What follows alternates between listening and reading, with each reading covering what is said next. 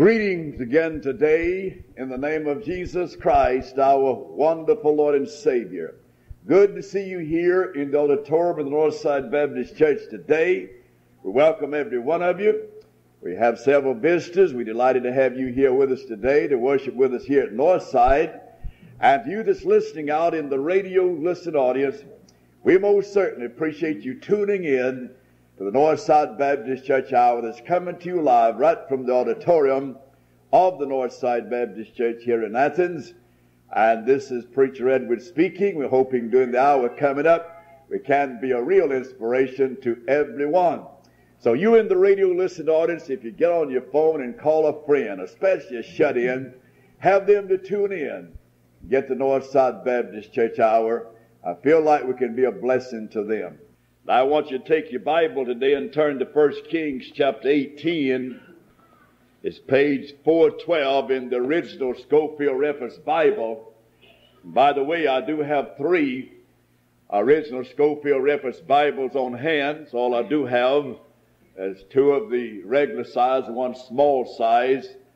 The regular size of burgundy in color and the small size black, in case you're interested in a Schofield Bible around Christmas time. I only have 3 left. I won't have any more before after Christmas.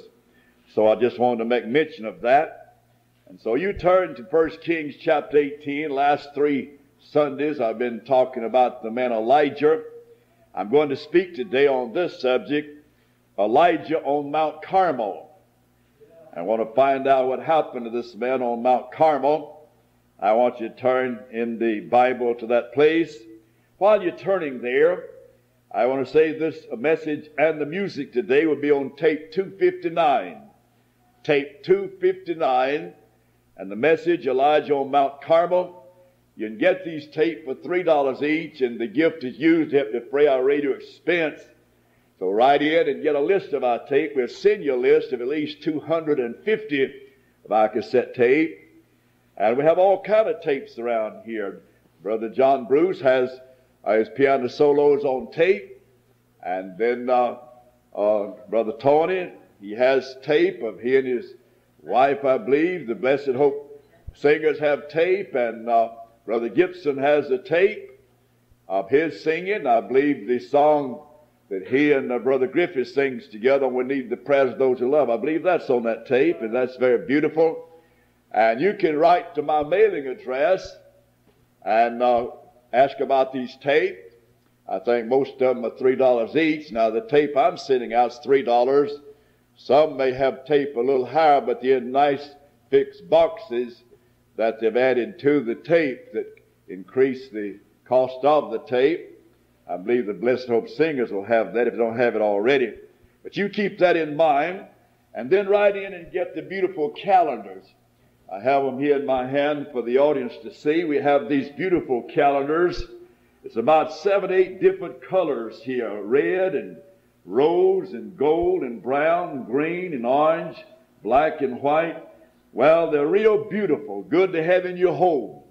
You see so many calendars today that's disgraceful to hang in anybody's home or place of business. That is the pictures they have on them. And this is a good testimony. Write in and get your calendar, more than one, if you can place them where they can be used. Just request the calendar. We get it to you at your request. You can request it in your Christmas card. At this time of the year, we appreciate the beautiful Christmas cards that people send us, letting us know that the Holy Land Tour, one of the greatest we've set up thus far, 8 days in Israel, 2 days in Geneva, Switzerland, a 10-day Holy Land Tour. Some of you people have reached retirement age and never taken a trip of this type. You ought to think about it.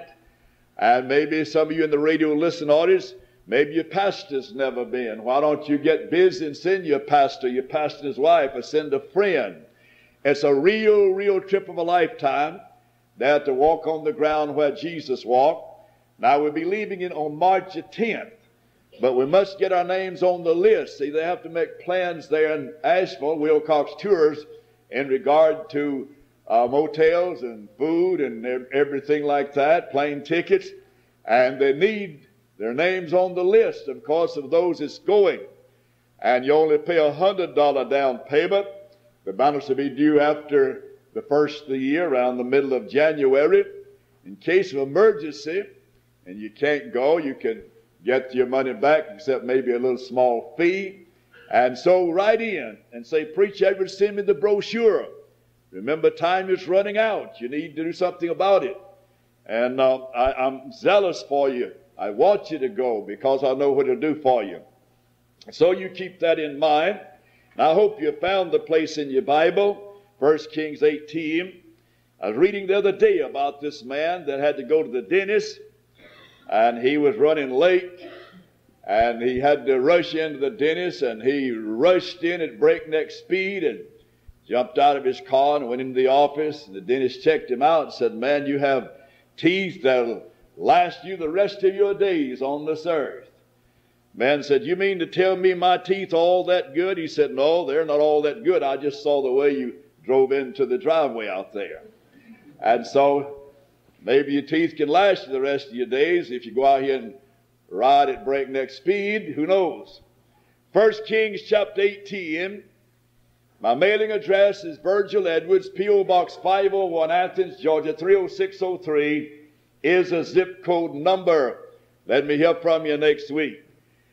1 Kings chapter 18, I'll read a few verses, get right into the message. And it came to pass after many days that the word of the Lord came to Elijah in the 3rd year, saying, Go show thyself unto Ahab, and I will send rain upon the earth. And Elijah went to show himself unto Ahab, and there was sore famine in Samaria.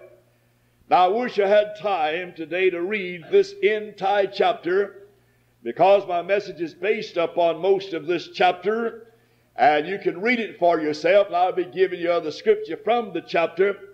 Now this man Elijah was a rugged mountaineer, a hairy man. He wore hairy clothes, skins of animals, and reared in the mountains, and a rugged prophet of God. In fact, Elijah's coming back again during the tribulation period, back down to this earth. Revelation chapter 11.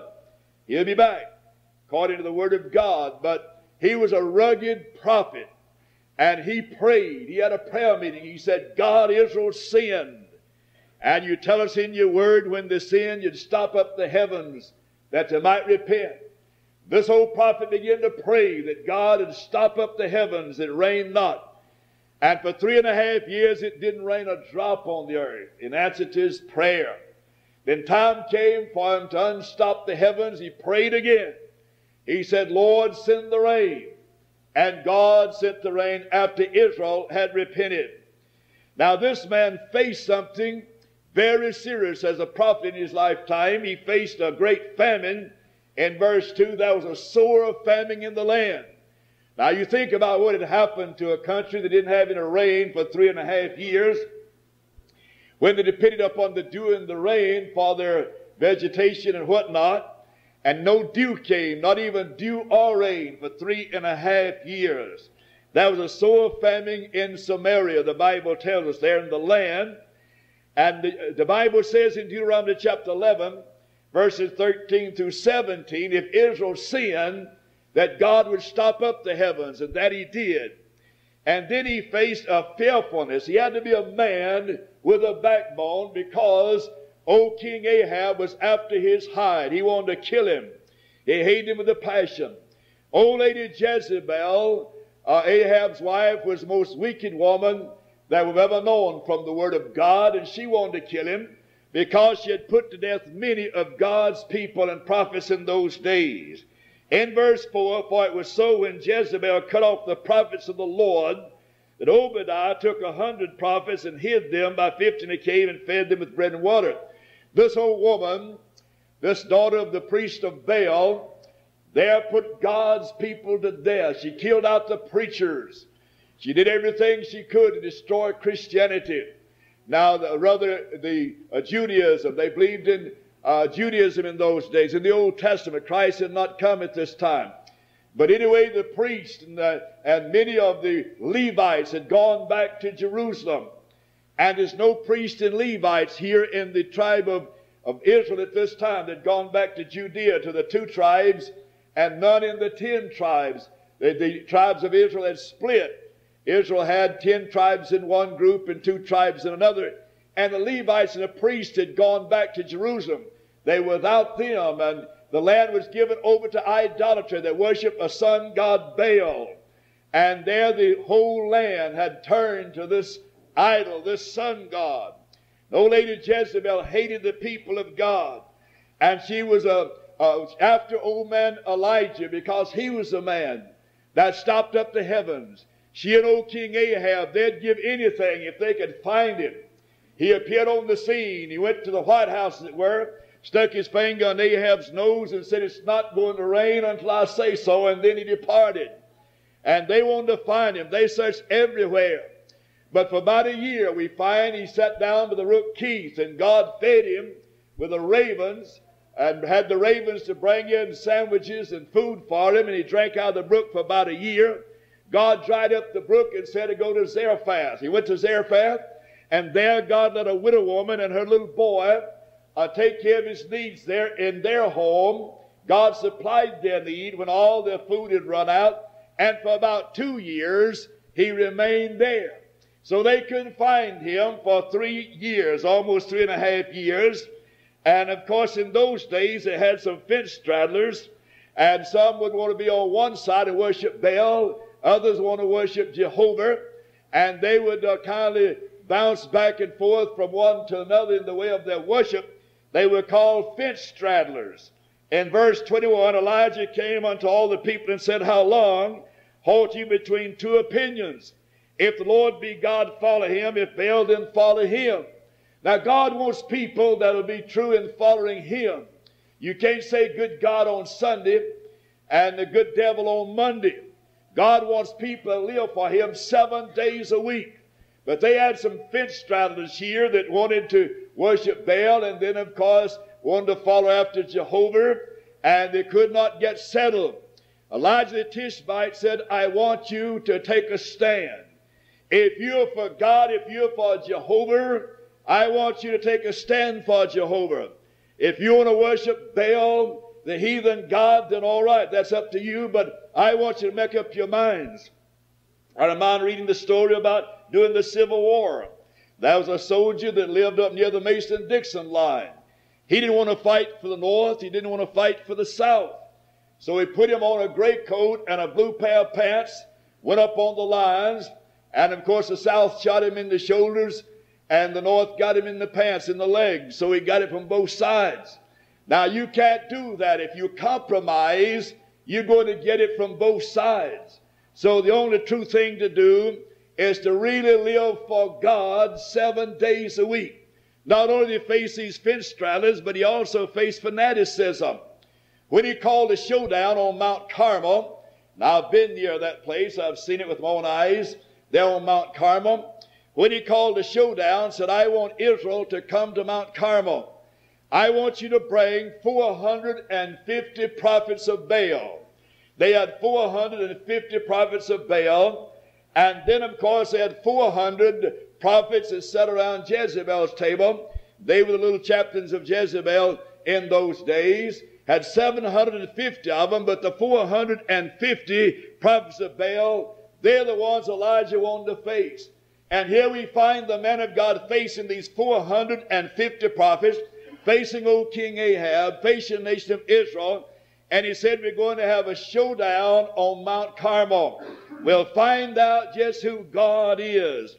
And so they went to Mount Carmel in verse 26 of this chapter. And they took the bullock which was given them, and they dressed it. And they called on the name of Baal from morning until noon, saying, "O Baal, hear us." But there was no voice, nor any that answered, and they leaped upon the altar which was made. Now Elijah said, "We'll find out who God is. We'll find out whether I'm right or you're right. We'll go to the top of Mount Carmel, and you get your little offering there, get your bullock and place it on your altar, and then you pray that fire will come and consume it. If fire comes down and consumes your offering, then Baal is the god. And then I will put an offering on the altar, a bullock, and I'll place it there, and I'll pray. And if fire comes down and consumes the offering there, then we serve Jehovah God." They said, "We'll agree. That's right, we'll do that." And the prophets of Baal, 450, put their little offering on the altar, and they began to pray. They said, "Oh, Baal, send the fire, consume the offering." For about 3 hours they prayed. And then they became frustrated and began to jump up and down upon the offering and began to cut themselves and shed their own blood, trying to get an answer from Baal. That old hairy prophet walked around and he said, "Well, maybe you need to pray a little louder. Maybe Baal's gone to sleep. Maybe he's taking a journey. Might be at home looking at TV. You better yell a little louder. If you want him to hear you, then cry louder and louder." They begin to scream and to cry. Maybe he's going to the football game this afternoon. You need to really pray. Your God, you need to really call on him. We'll tell him where he is. Maybe going Christmas shopping this Sunday afternoon. You don't know where he is. You need to pray. Pray louder. And he made all kind of fun of those false prophets of Baal. And for 3 hours, they cut themselves with stones and jumped upon their offering, and they got no answer from Baal. Elijah, the man of God, said, "Now step aside. Let me see if my God will come to my rescue." There the old hairy prophet, a lone man, standing before all those false prophets and the nation of Israel, and those people looking on from far and near. There he saw an old altar where Israel one time worshipped God. And he repaired that old altar. And then he set up 12 stones representing the 12 tribes of Israel. And then he dug trenches around the offering he placed on the altar. And he placed it there, no doubt in the form of a cross, placed it on the altar.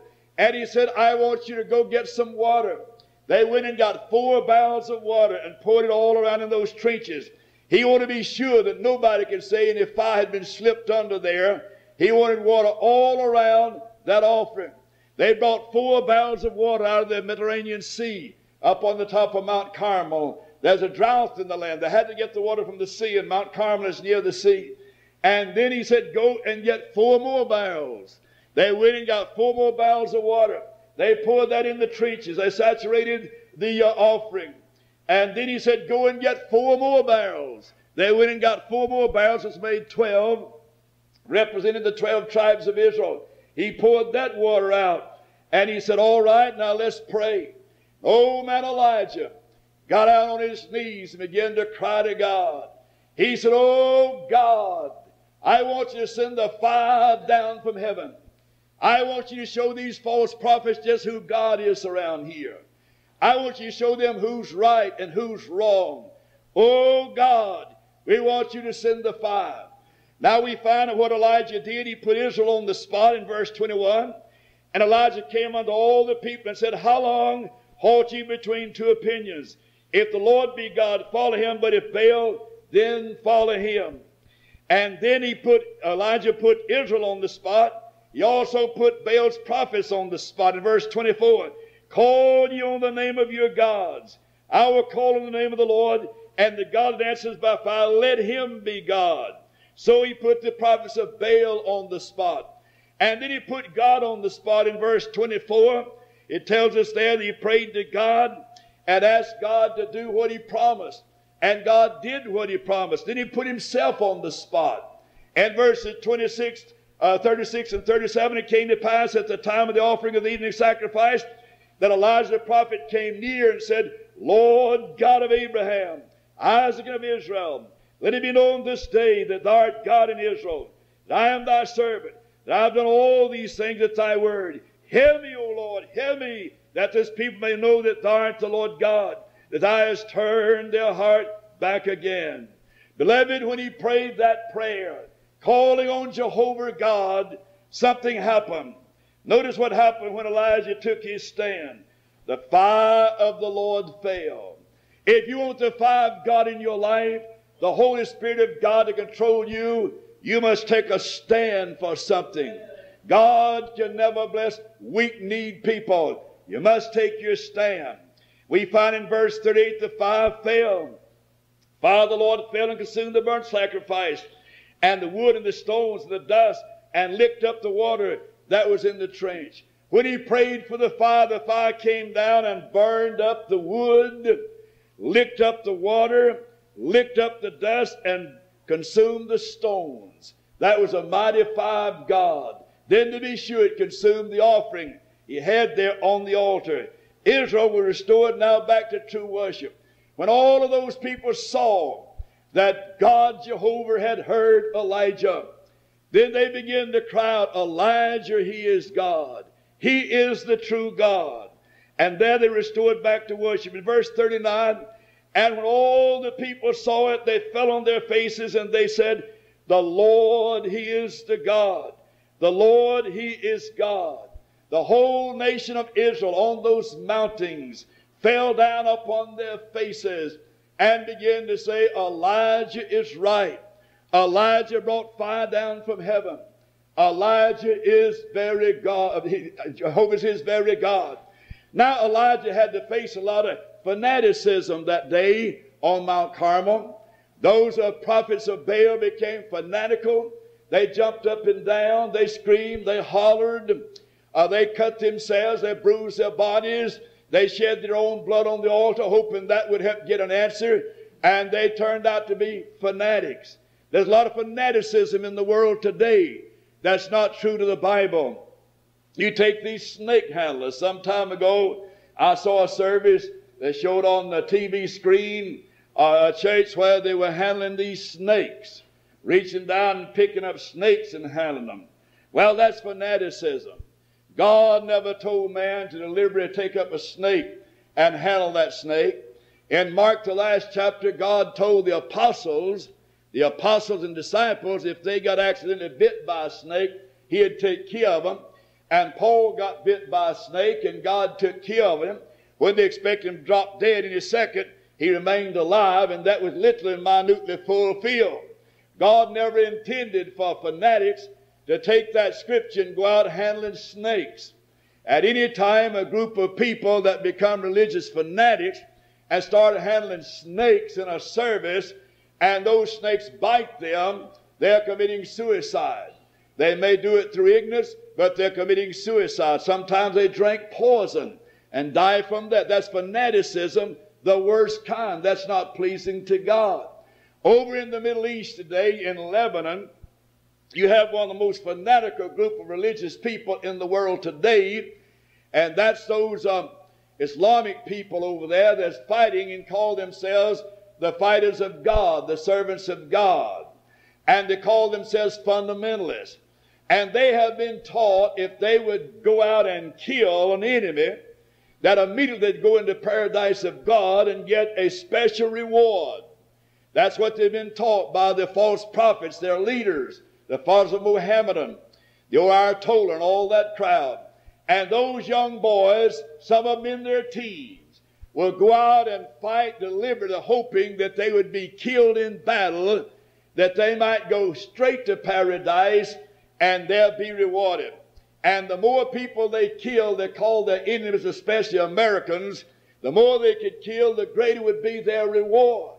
That fanatic that drove that automobile, a truck, into that those barracks over there, motel, a hotel, or whatever those Marines went and killed all those Marines, while they claim he gets an untold number of rewards in heaven, in paradise for that. Well, the moment he blowed himself up, he opened his eyes in hell. All of those people know nothing about God. They know nothing about Jesus Christ. They're a bunch of fanatics, know nothing about God, demonized and led by the spirit of Satan. They are fanatics, and you have fanatics in America in religious realms. You got to beware of these fanatics that move contrary to the Word of God. Now, it's all right to be a fanatic for Jesus if you straighten the Bible. That word fanatic means a fan. It's all right to be a fan of Jesus if you straighten the Bible. If you're a fanatic for Jesus, straighten this book, love God, amen, more power to you. But if you're a fanatic contrary to the Word of God, then that's not good. Beware of these fanatics. And he had to face that on Mount Carmel, and the fire came. Israel repented because of its sin, repented to God in verse 39. And then Elijah, whenever he saw all Israel on their face before God, there stood 450 false prophets of Baal, trembling in their boots. Elijah said, don't you let a one of these escape, not a one. Surround every one of them. They had strong men of Israel there nearby, and they surrounded every one of those 450 false prophets of Baal. Elijah said, march them down to the river of Keith. They marched them down to the river of Keith. Elijah said, head chopping off time has come to Israel today.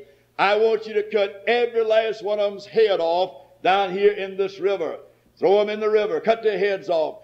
And the river Keith began to flow with the blood of the false prophets of Baal. God had told him to do that in the Old Testament. God said they should be put to death because they were false prophets, and there they should be put to death. Elijah was only doing what God said do. God said, destroy these false prophets. Get them out of the land. If you don't, they'll turn the people back to Baal and begin to worship the idol Baal, the false god Baal. Kill every one of them. Get rid of them. Because we throw them around. And when they destroyed those false prophets, God blessed them, and they began to move forward for God. Beloved, in order to have the blessings of God upon you, you must get rid of your idols. You cannot hold on to your idols and have God's best for your life. You can't do it. In verse 40 it said, and Elijah said unto them, take the prophets of Baal, let not one of them escape. But they took them, and Elijah brought them down the brook Kishon and slew them there. Now whenever he brought them down and slew them, a great revival broke out. God sent abundance of rain. A little cloud came up, and we'll bring a message on that maybe in a couple of weeks. A little cloud came up, and there God sent a flood. God sent the rain. And a great revival came there in Israel when the showdown came. Now when the showdown comes and people make up their minds, they're going to serve God and not say good God on Sunday and good devil on Monday, but stand foursquare for God 7 days a week, then the blessings can come. We can't be wavering, hypocritical about it. We must stand for God if we expect God's blessings. And the showdown came. There may be a time in your life when God speaks to you and lets you know you must put everything on the altar. The showdown time has come. Make up your mind. Are you going to serve God? Are you going to serve the devil and the world? Make up your mind. If you're going to stand for God, the fire will come. The blessings will come. That's for every individual and also for every church. You stand for God, that which is right. You expect God's blessings. If you get off in error, if you play around hypocritical about it, you cannot have the real divine blessings of God. And Elijah said, let's get rid of the false prophets. And he did, and the rain came. The floods came. It hadn't rained for 3.5 years. God sent a gully washer, and God began to bless the land, and the people turned back to God. They said, away with Baal. Away with this false God. We want the true Jehovah God. And they turned back to God, and that's when they got the blessing. I was reading the other day, I heard a preacher tell it on tape, I believe. He's telling about many years ago when Dwight L. Moody was in the prime of his ministry, and great crowds were coming out to hear him preach, and they had to turn far more people away from the auditoriums where he preached than they got on the inside. Dwight L. Moody came up to the church to go in for the service one night. He was kind of a stout fellow and had one of these Prince Albert coats on, and a little boy was standing there crying. And Dwight looked down at that little boy. He said, sonny boy, said, what's wrong? What are you crying about? And he began to snub. He said, Mr. Moody is going to preach tonight, and I've heard about Mr. Moody, and I want to see him, and I want to hear him. And said, sir, they won't let me, and they tell me I can't go in to see Mr. Moody and hear Mr. Moody. And he just began to sob. And Mr. Moody said, listen, son, I'll tell you what you do. You take a hold of my coattail, and you follow me wherever I go. That little boy kindly hid under Dwight L. Moody's coattail and followed him through the door into the building and down to the platform. And Dwight set the little fellow down there at the platform. And he heard Dwight L. Moody preach. He didn't know it was Dwight L. Moody until They got on the inside, and the man got up to preach. And whenever he finished preaching, Dwight L. Moody finished preaching, that little old boy came forward, got out on his knees, and gave his heart to Jesus, and God saved him. That little boy was named Paul Rader. Paul Rader became one of the greatest preachers in America. He grew up from a child serving God, and he never got tired telling about how he held to a man's coattail and went into the house of God and got saved. He told it in his meetings and everywhere he went. Paul Rader was a great and mighty man of God. He got in, but he had to go in by holding a man's coattail, the preacher's coattail, but the preacher got him in. And he got saved, became a great preacher. It's always best to serve God and be on God's side. If you believe that, say amen. Amen. Let's stand to our feet. Dear Heavenly Father, I pray today that you'll take the message and use it. We know a mighty showdown came on Mount Carmel, and Jehovah God sent the fire. But he didn't send it till his children, the people, the nation of Israel, made up their minds to whom they were going to serve. And they made up their minds to serve thee. God, speak to hearts here today. Have your way in this invitation. We thank you for what was accomplished. In Jesus' name, amen. Now, Debbie's going to play for us on the instrument as she plays. If you're in this building and you're unsaved and you want to be saved, if you'll come down here, we'll help you to the Lord. If you're backslidden on God and you want to come back, Lord, you may come. We'll help you. I'll be here. Tony will be standing here. We'll help you. If you're here and you feel like you'd like to join the Northside Baptist Church, by letter, by statement, as a candidate for baptism, in the way we receive members, you may come forward.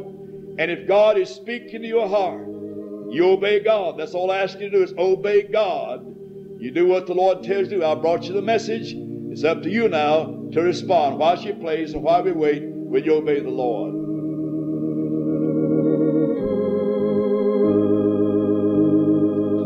If you're not saved, you're backslidden, you desire this church to be your church, you want to be a part of it, while we wait, would you come? Maybe you like Israel. You were halted between two opinions. You decide today you're going to stay on God's side and be on God's side. You want to come to this altar and tell God about it. Feel free. While we wait.